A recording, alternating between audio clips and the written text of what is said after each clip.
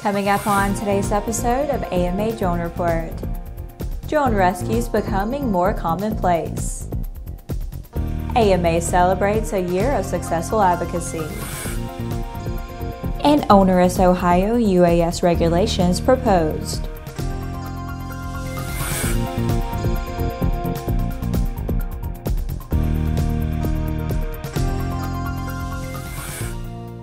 Hello, I'm Laura Hudson. Welcome to Airborne's AMA Drone Report on Aero-TV, a weekly news program covering the recreational drone world in partnership with the Academy of Model Aeronautics, one of the oldest and most respected aviation organizations in the world, with more than 200,000 members and 2,400 clubs across the country.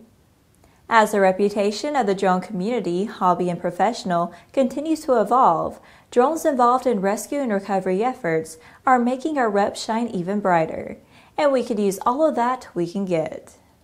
A recent example resulted in the recovery of 2 hikers and an incapacitated dog who found themselves stranded in New Mexico along a wooded hiking trail, and who now owe their well-being to the use of a firefighter's personal drone. A 5-member search team was deployed when one of the hikers, a man and a woman, called 911 at 1700 local time to request help. The couple and their dog were lost in Otero Canyon, according to reports from Bernalillo County Fire Department. Though the couple and the dog were found by the team within an hour, the search team also became disoriented and grew concerned about effecting a recovery before sunset. One of the team's firefighters deployed his personal drone, which he had been testing for a unit commander, just before the search crew was called into action, and he kept it with him during the search. It was used to survey their location and get pointed back to familiar territory. In the next Drone Minute, let's take a brief look at a few of the shorter stories that are making the rounds of the small UAS and hobby drone communities.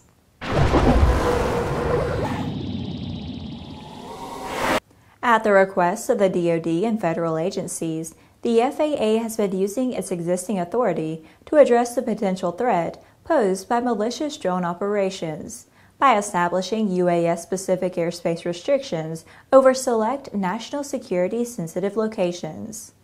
The FAA is establishing new or modifying existing restrictions on drone flights up to 400 feet within the lateral boundaries of 4 sites. Naval Support Activity Monterey, California; Naval Air Station Kingsville, Texas; Naval Support Activity Orlando, Florida; and Naval Support Activity South Potomac, Indian Head, Maryland. These changes become effective on June 1st. A 2016 UAV accident in which a drone collided with the Seattle Space Needle has resulted in serious penalties for the pilot. Pleading guilty to reckless endangerment, Cole Kelly received a suspended jail sentence of 364 days and fined $5,000 with $4,750 suspended. Kelly also must forfeit his drone and has agreed to cease operating drones as a part of the agreed sentence, though no one was hurt and the Space Needle incurred no serious damage. The NAA tracks dozens of records each year and recently released a list of the best of 2017. As far as drones are concerned, for a speed over 15 to 25 kilometers course of 147.20 miles per hour, the Ohio State University team launched the Avanti JetCat UAS from Kelly's Island in Lake Erie on August 30th. The UAS immediately went into autonomous mode and then made 2 passes over the 15-kilometer course. The JetCat weighs 68 pounds at takeoff, has an 8-foot wingspan, and is equipped with a turbojet engine rated at 40 pounds of thrust. Textron Systems unveiled its new X555 engineering testbed at AUVSI's Exponential 2018.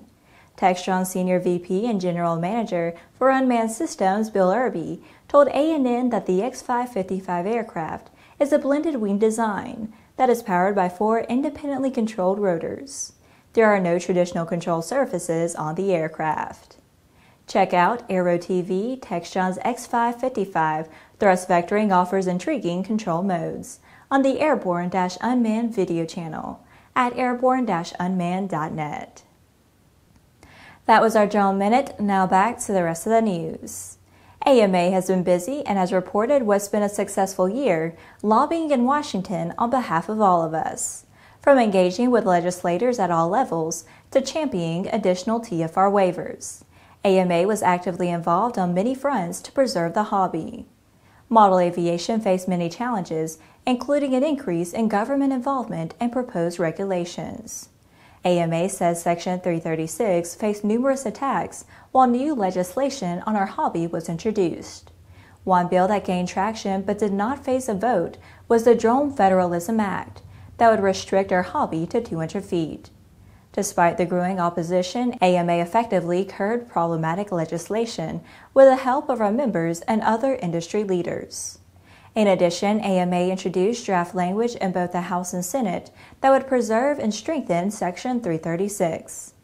Mounting pressure is increasing to fix or repeal Section 336.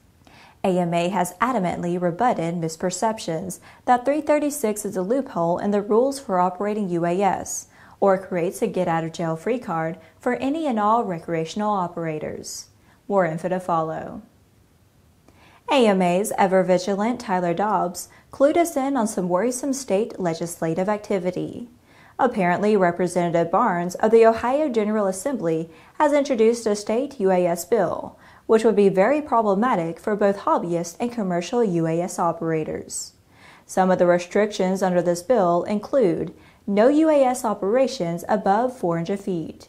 No UAS operations within 5 miles of an airport which has an operational control tower. No UAS operations within 3 miles of an airport that has a published instrument flight procedure. No UAS operations within 2 miles from an airport or heliport that has neither a published instrument flight procedure nor an operational tower. And every retail seller of UAS shall record, in a manner prescribed by the Director of Public Safety, the name and address of every person who purchases a drone from the seller. AMA has engaged with the Ohio General Assembly opposing this newly introduced UAS bill, and will continue to work with the Ohio State legislators to prevent the burdensome UAS restrictions this bill would place on some of our members. Well, that's our program for this week. Airborne's AMA Drone Report is presented weekly in cooperation with the Academy and Model Aeronautics.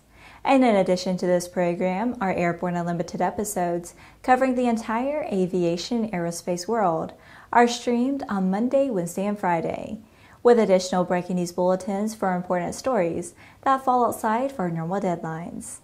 If you're watching us on YouTube, please subscribe and do check us out on Facebook and Twitter. Get comprehensive, real-time, 24/7 coverage of the latest aviation aerospace stories anytime at aero-news.net. And more information on the exciting hobby drone world at modelaircraft.org. We'll see you next week.